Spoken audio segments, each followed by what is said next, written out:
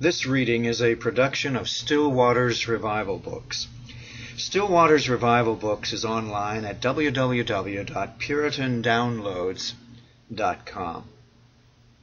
The Victory of Faith, a sermon delivered on Sabbath morning, March 18, 1855, by Charles H. Spurgeon at Exeter Hall, Strand, England. For whatsoever is born of God overcometh the world. And this is the victory that overcometh the world, even our faith. 1 John 5:4. Well, the epistles of John are perfumed with love. The word is continually occurring, while the Spirit enters into every sentence. Each letter is thoroughly soaked and impregnated with this heavenly honey. If he speaks of God, his name must be love. And the brethren mentioned, he loves them. And even of the world itself, he writes, God so loved the world that he gave his only begotten Son. From the opening to the conclusion, love is the manner, love the matter, love the motive, and love the aim. We stand, therefore, not a little astonished to find such martial words in so peaceful a writing. For I hear a sound of war. It's not the voice of love, surely, that says, he that is born of God overcometh the world. Lo, here are strife and battle. The word overcometh seems to have in it something of the sword and warfare, of strife and contention, of agony and wrestling. So unlike the love which is smooth and gentle, which hath no harsh words within its lips, whose mouth is lined with velvet, whose words are softer than butter, whose utterances are more easily flowing than oil. Here we have war, war to the knife. For I read, whatsoever is born of God overcometh the world. Strife until death, battle throughout life, fighting with a certainty of victory. How is it that the same gospel which always speaks of peace here proclaims a warfare? How can it be? Well, simply because there is something in the world which is antagonistic to love. There are principles abroad which cannot bear light, and therefore, before light can come, it must chase the darkness. Ere summer reigns, you know it has to battle with old winter, to send it howling away in the winds of March and shedding its tears in April showers. So also, before any great or good thing can have the mastery of this world, it must do battle for it. Satan has seated himself on his blood-stained throne, and who shall get him down, except by main force and fight and war? Darkness broods o'er the nations, nor can the sun establish his empire of light until he has pierced night with the arrowy sunbeams and made it flee away. Hence we read in the Bible that Christ did not come to send peace on earth, but a sword. He came to set the father against the son against the father, the mother against the daughter against the mother, the mother-in-law against her daughter-in-law, the daughter-in-law against her mother-in-law, not intentionally, but as a means to an end. Because there must always be a struggle ere truth and righteousness can reign. Alas, for that earth is the battlefield where good must combat with evil angels. Angels look on and hold their breath, the good ones burning to mingle in the conflict. But the troop of the captain of salvation may be none but the soldiers of the cross, and that slender band must fight alone, and yet shall triumph gloriously. Enough shall they be for conquest, and the motto of their standard is enough. Enough by the arm of the helping Trinity. As God shall help me, I shall speak to you of three things to be found in the text. First, the text speaks of a great victory. It says, this is the victory. And secondly, it mentions a great birth. whatsoever is born of God. And thirdly, it extols a great grace, whereby we overcome the world, even our faith. Well, first, the text speaks of a great victory, the victory of victories, the greatest of all. We know there have been great battles where nations have met in strife, and one has overcome the other. But who has read of a victory that overcame the world? Some will say that Alexander was its conqueror, but I answer nay. He was himself the vanquished man, even when all things were in his possession. He fought for the world and won it, and then mark how it mastered its master, conquered its conqueror, and lashed the monarch who had been its scourge. See the royal youth weeping and stretching out his hands with idiotic cries for another world which he might ravage. He seemed in outward show to have overcome old earth, but in reality, within his inmost soul, the earth had conquered him, had overwhelmed him, had wrapped him in the dream of ambition, girdled him with the chains of covetousness, so that when he had all, he was still dissatisfied, and like a poor slave was dragged out at the chariot wheels of the world, crying, moaning, lamenting because he could not win another. Who is the man that ever overcame the world? Let him stand forward. He is a Triton among the minnows. He shall outshine Caesar. He shall outmatch even our own lately departed Wellington, if he can say he has overcome the world. It is so rare a thing, a victory so prodigious, a conquest so tremendous, that he who can claim to have won it may walk among his fellows like Saul, with head and shoulders far above them. He shall command our respect. His very presence shall awe us into reverence. His speech shall persuade us to obedience. And yielding honor to whom honor is due, we'll say when we listen to his voice, 'tis even as if an angel shook his wings. I shall now attempt to expand the idea I have suggested, showing you in what varied senses the Christian overcomes the world. A tough battle, sirs, I warrant you. Not one which carpet knights might win. No easy skirmish that he might win who dashed to battle on some sunshiny day, looked at the host, then turned his courser's rein and daintily dismounted at the door of his silken tent. Not one which he shall gain who, a raw recruit today, puts on his regimentals and foolishly imagines that 1 week of service will ensure a crown of glory. Nay, sirs. Nay, it is a lifelong war, a fight needing the power of all these muscles and this strong heart, a contest which shall want all our strength if we are to be triumphant. And if we do come off more than conquerors, it shall be said of us, as Hart said of Jesus Christ, he had strength enough and none to spare. A battle at which the stoutest heart might quail, a fight at which the braves might shake, if he did not remember that the Lord is on his side, and therefore whom shall he fear? He is the strength of his life. Of whom shall he be afraid? This fight with the world is not one of main force or physical might. If it were, we might soon win it. But it's all the more dangerous from the fact that it is a strife of mind, a contest of heart, a struggle of the spirit, a strife of the soul. When we overcome the world in one fashion, we have not half done our work, for the world is a Proteus, changing its shape continually. Like the chameleon, it hath all the colors of the rainbow. And when you have worsted the world in one shape, it will attack you in another. Until you die, you will always have fresh appearances of the world to wrestle with. Now let me just mention some of the forms in which the Christian overcomes the world. First, he overcomes the world when it sets up itself as a legislator, wishing to teach him customs.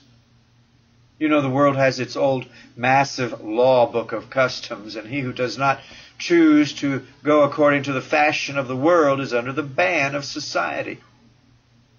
Most of you do just as everybody else does, and that's enough for you.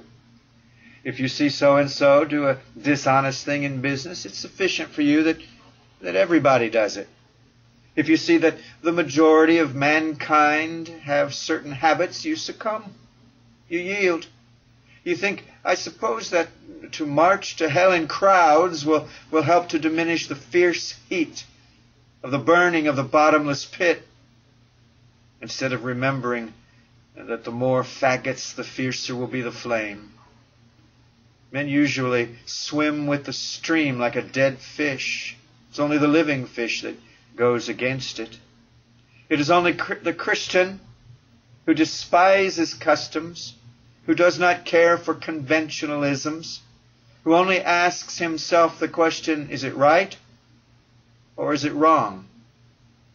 If it is right, I will be singular. If there's not another man in this world who will do it, I will do it. Should a universal hiss go up to heaven, I will do it still. Should the very stories of earth fly up and arid stone me to death, I'll do it still. Though they bind me at the stake, I must do it. I'll be singularly right. If the multitude will not follow me, I'll go without them. I'll be glad if they will all go and do right as well, but if not, I'll despise their customs. I care not what others do. I shall not be weighed by other men. To my own master I stand or fall. And thus I conquer and overcome the customs of the world.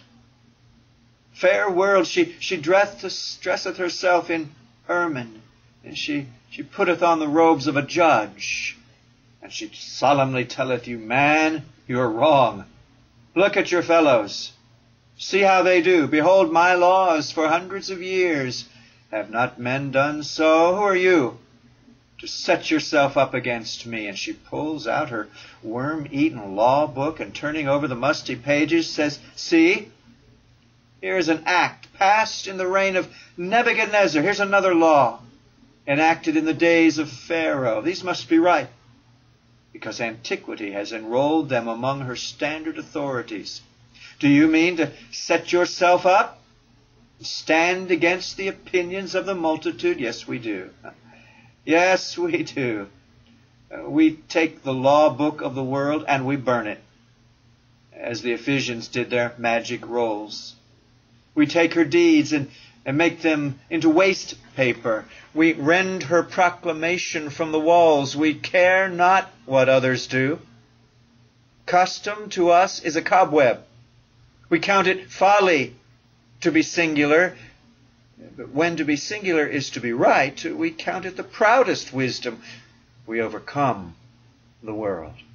We trample on her customs. We walk as a distinct people, a separate race, a chosen generation, a peculiar people.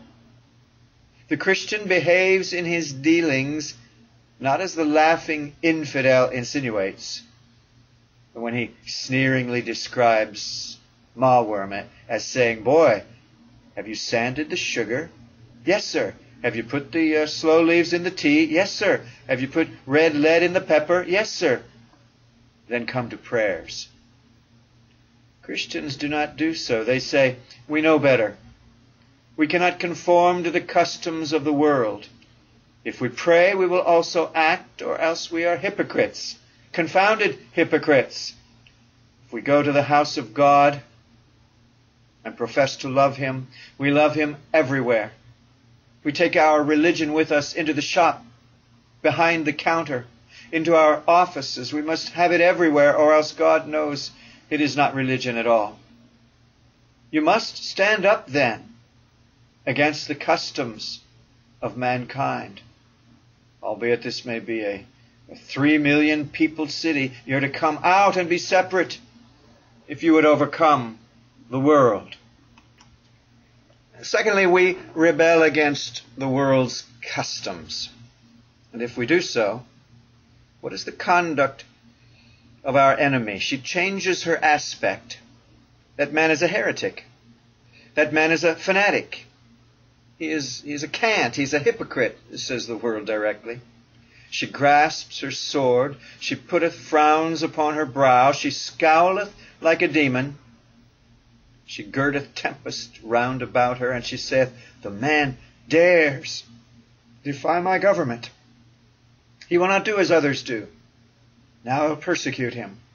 Slander, come from the depths of hell and hiss at him. Envy, sharpen up thy tooth and bite him. She fetches up all false things. Ere she persecutes the man. If she can, she does it with the hand, if not by the tongue. She afflicts him wherever he is. She tries to ruin him in business. Or if he standeth forth as the champion of the truth, why then she laugheth and mocketh and scorneth. She lets no stone be unturned whereby she may injure him. What is then the behavior of the Lord's warrior when he sees the world take up arms against him, and when he sees all earth like an army coming to chase him and utterly destroy him? Does he yield? Does he yield? Does he bend? Does he cringe? Oh no. Like Luther, he writes, Cedo nulli on his banner, I yield to none. And he goes to war against the world, if the world goes to war against him. Let earth be all in arms abroad, he dwells in perfect peace. Some of you, if you had a word spoken against you, would at once give up what religion you have. But the true-born child of God cares little for man's opinion. Says he, let my bread fail me. Let me be doomed to wander penniless the wide world o'er. Yea, let me die. Each drop of blood within these veins belongs to Christ, and I'm ready to shed it for his name's sake. He counts all things but loss, that he may win Christ, that he may be found in him. And when the world's thunders roars, he smiles at the uproar, while humming his pleasant tune, Jerusalem, my happy home, a name ever dear to me. When shall my labors have an end in joy and peace and thee? When her sword comes out, he looketh at it. Saith he, just as the lightning leapeth from its thunder lair, splitteth the clouds and affrighteth the stars, but is powerless against the rock-covered mountaineer, who smiles at its grandeur. So now the world cannot hurt me. For in the time of trouble, my Father hides me in his pavilion. In the secret of his tabernacle he doth hide me, and set me up upon a rock. Thus again we conquer the world, by not caring for its frowns. Number 3, well, saith the world, I'll try another style, and this, believe me, is the most dangerous of all. A smiling world is worse than a frowning one. She saith, I cannot smite the man low with my repeated blows. I will take off my mailed glove, and showing him a fair white hand, I'll bid him kiss it. I will tell him I love him. I will flatter him. I will speak good words to him. John Bunyan well describes this Madam Bubble. As she has a winning way with her, she drops a smile at the end of each of her sentences. She talks much of fair things and tries to win and woo.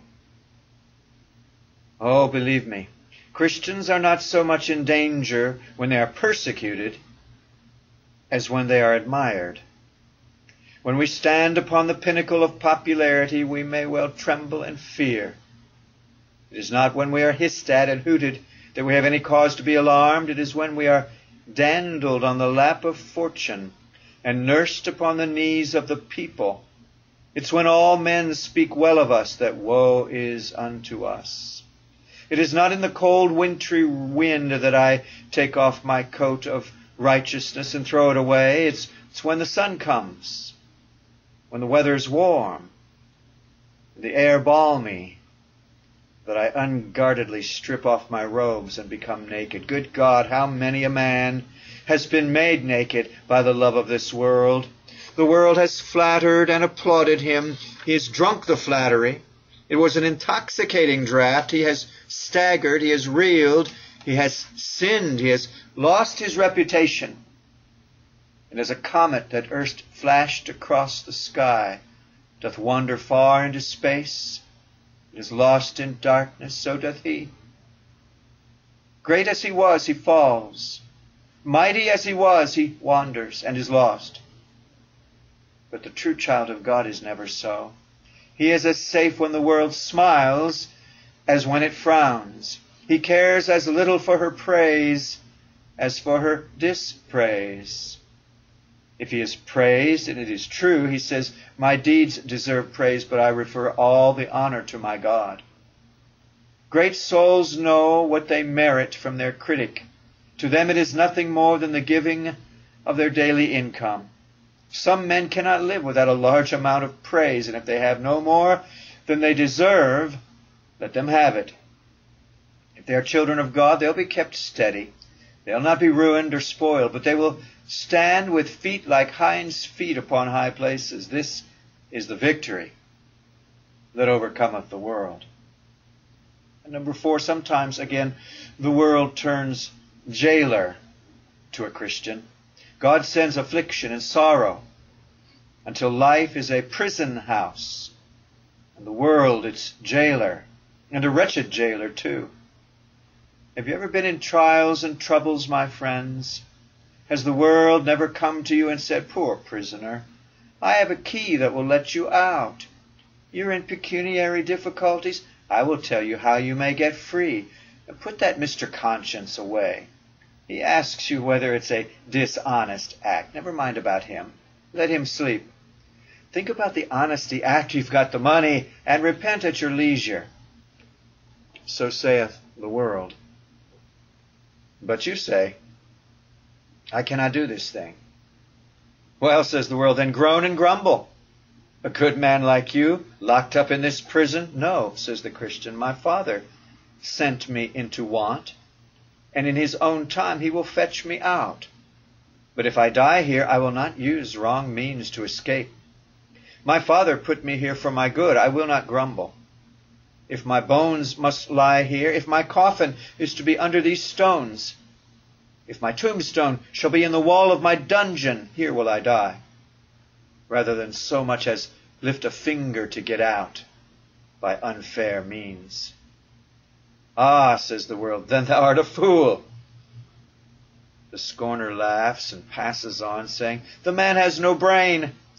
He'll not do a bold thing. He hath no courage. He will not launch upon the sea. He wants to go in the old beaten track of morality.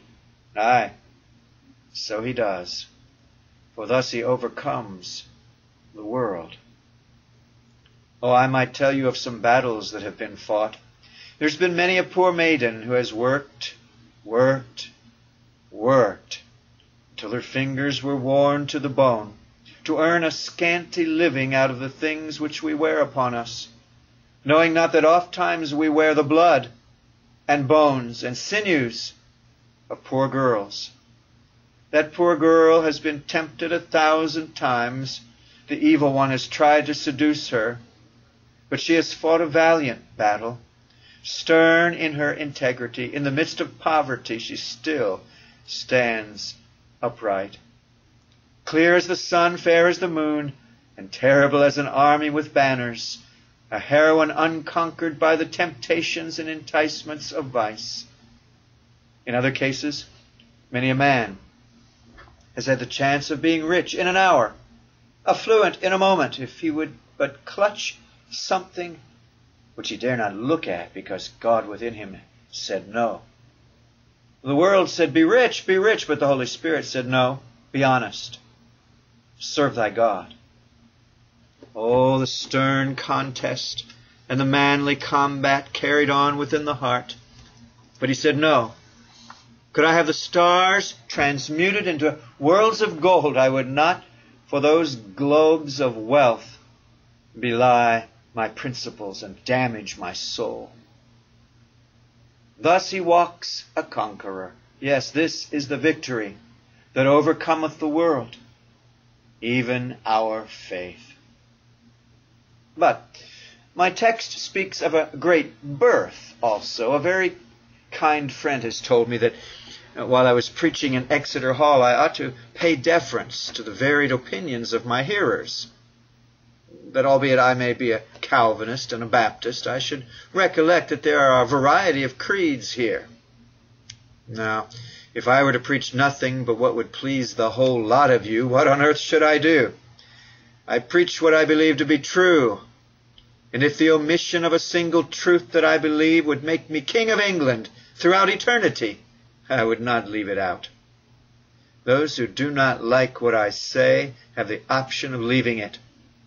They come here, I suppose, to please themselves, and if the truth does not please them, they can leave it.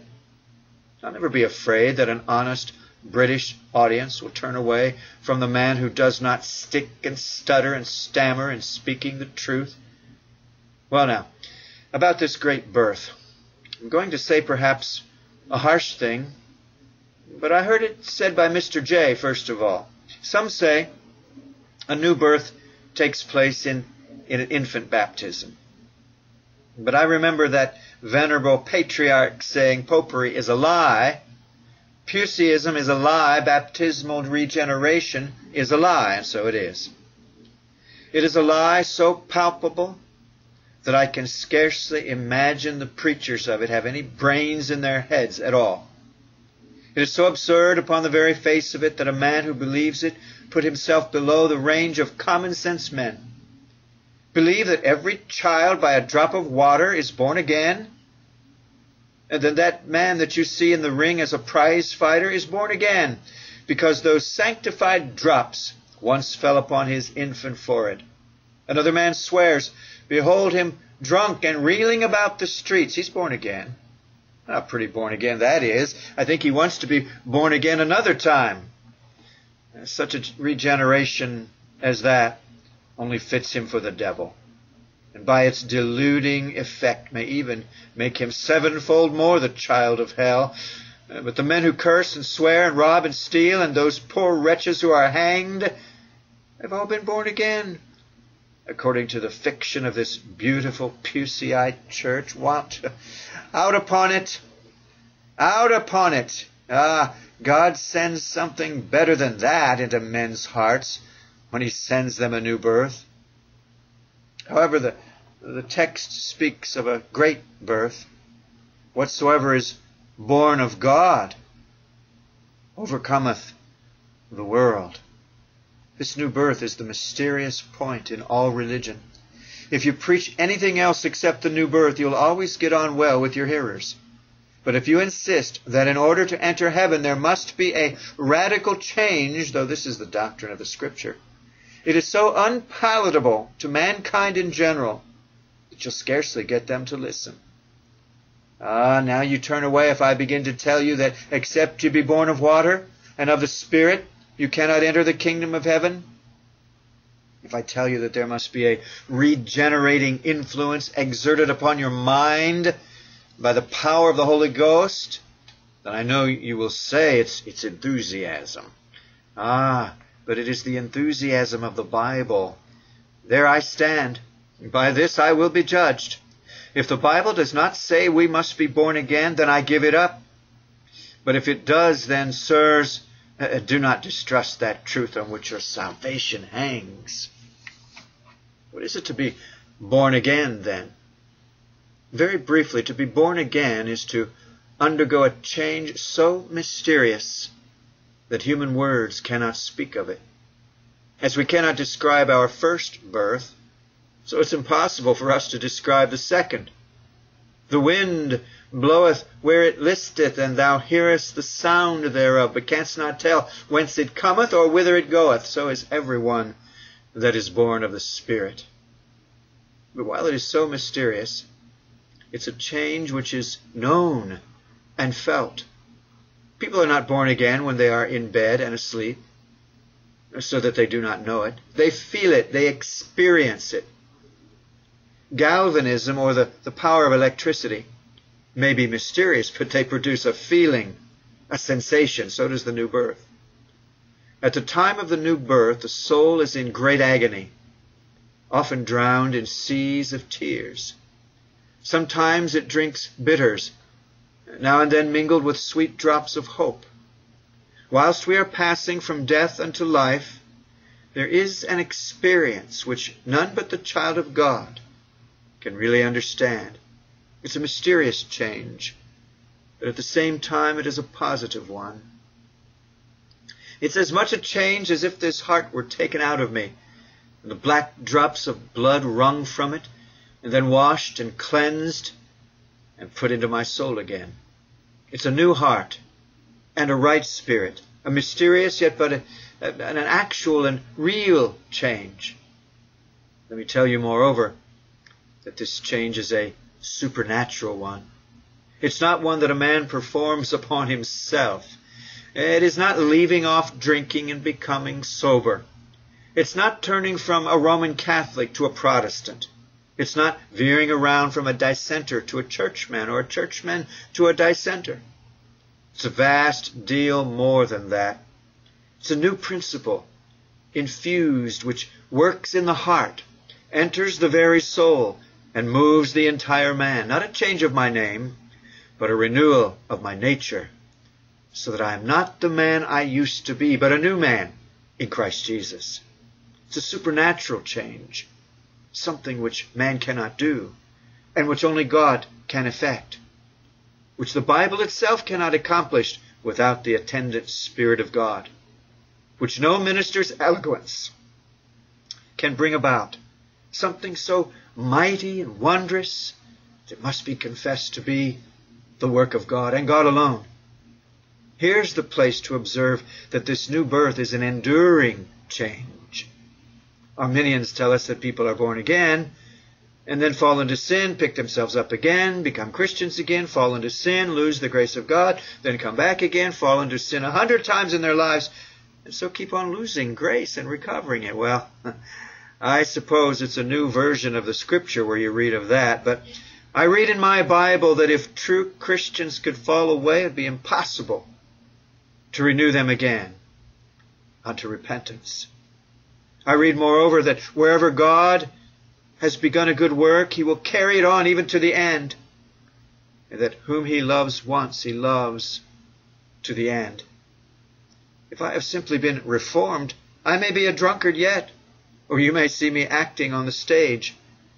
But if I'm really born again, with that real supernatural change, I shall never fall away. I may fall into a sin, but I shall not fall finally.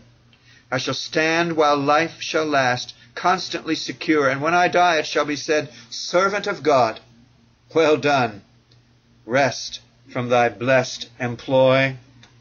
The battles fought, the victories won, enter thy rest of joy. Do not deceive yourselves, my beloved. If you imagine that you've been regenerated, and having gone away from God will be once more born again, you do not know anything about the matter. For he that is born of God sinneth not. That is, he does not sin so much as to fall away from grace. For he keepeth himself, that the evil one toucheth him not. Happy is the man who is really and actually regenerate, and passed from death unto life. Then to conclude, there's a great grace. Persons who are born again really do overcome the world.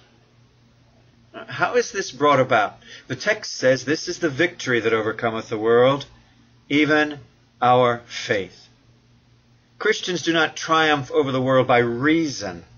Not at all. Reason is a very good thing. Nobody should find fault with it. Reason is a candle. But faith is a sun. Well, I prefer the sun, though I do not put out the candle. I use my reason as a Christian man. I exercise it constantly. But when I come to real warfare, reason is a wooden sword. It breaks. It snaps. While faith, that sword of true Jerusalem metal, cuts to the dividing of soul and body. My text says, this is the victory which overcometh the world, even our faith. Who are the men that do anything in the world? Are they not always men of faith?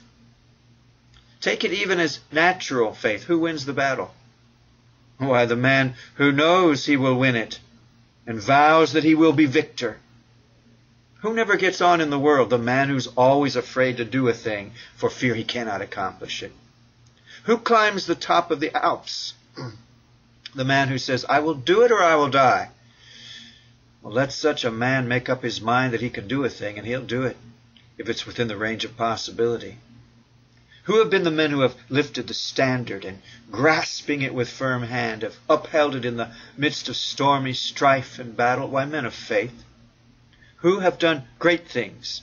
Not men of fear and trembling, men who are afraid, but men of faith, who had bold fronts and foreheads made of brass, men who never shook, never trembled, but believing in God, lifted their eyes to the hills whence cometh their strength.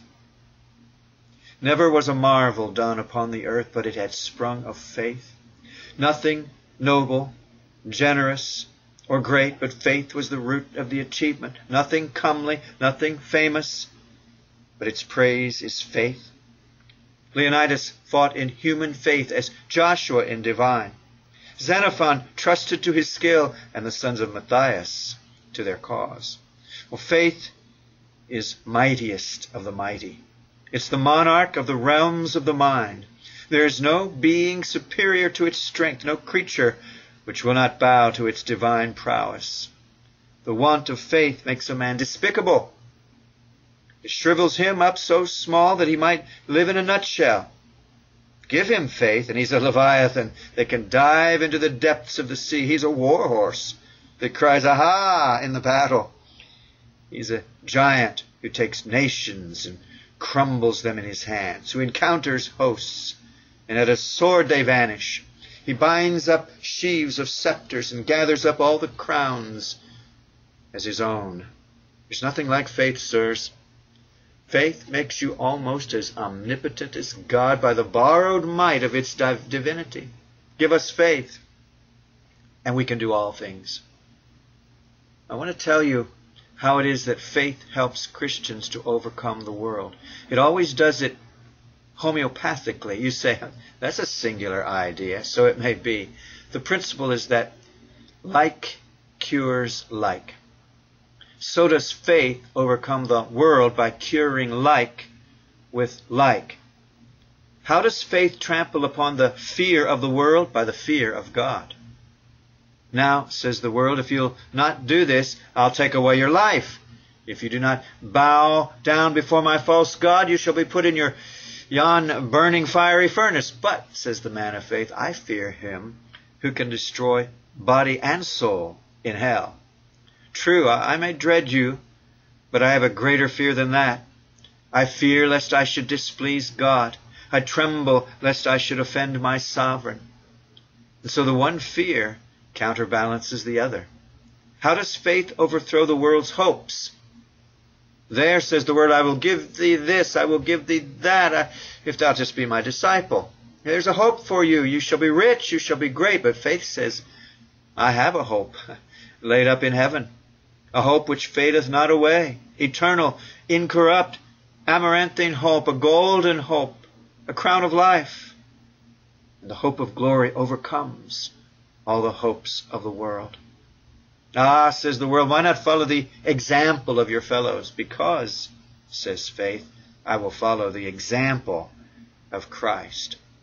If the world puts one example before us, faith puts another. Oh, follow the example of such a one. He is wise and great and good, says the world. But says faith, I will follow Christ. He is the wisest, greatest, and best. It overcomes example by example. Well, says the world, since thou wilt not be conquered by all this, come, I will love thee. Thou shalt be my friend. Faith says, he that is the friend of the world cannot be the friend of God. God loves me. So he puts love against love, and fear against fear, and hope against hope, and dread against dread. And so faith overcomes the world by like curing like. In closing my discourse, men and brethren, I am but a child. I have spoken to you as I could this morning. Another time, perhaps, I might be able to launch more thunders and to proclaim better the word of God, but this I am sure of. I tell you all I know, and I speak right on. I am no orator, but just tell you what springs up from my heart. But before I have done, oh, that I may have a word with your souls.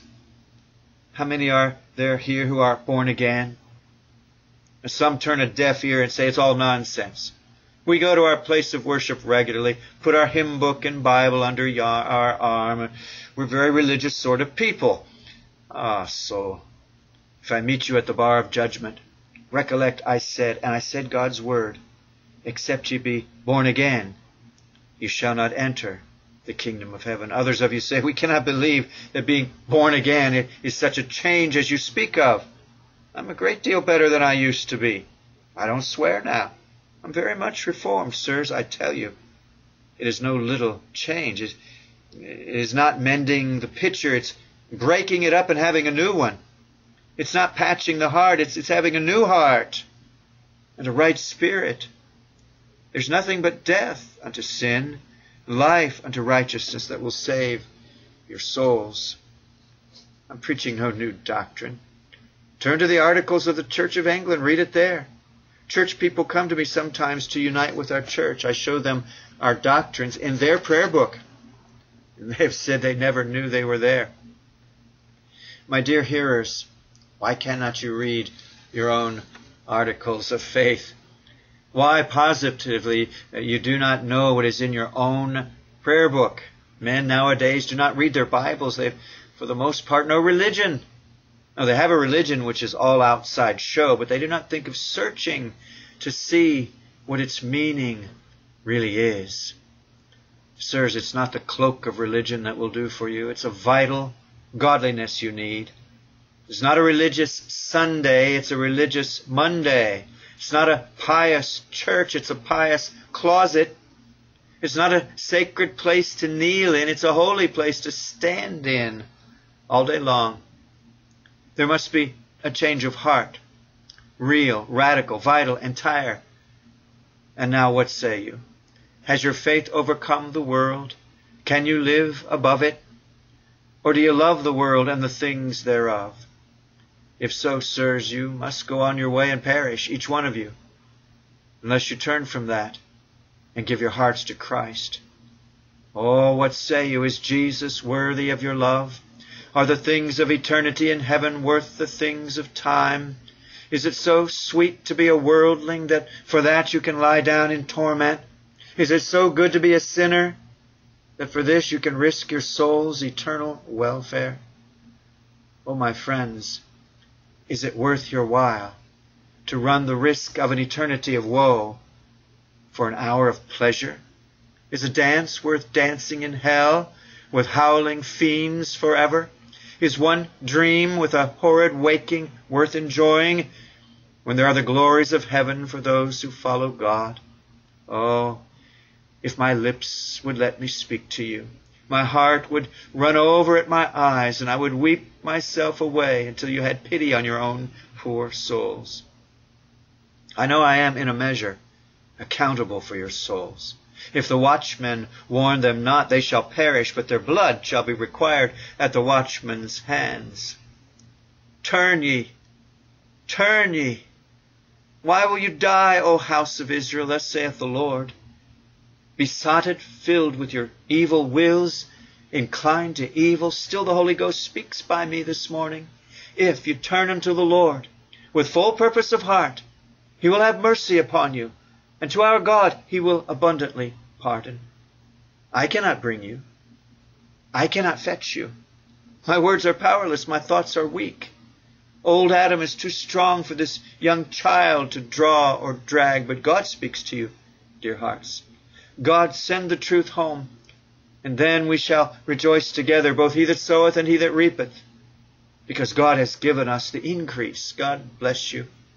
May you all be born again and have that faith that overcometh the world. Have I that faith which looks to Christ, o'ercomes the world and sin?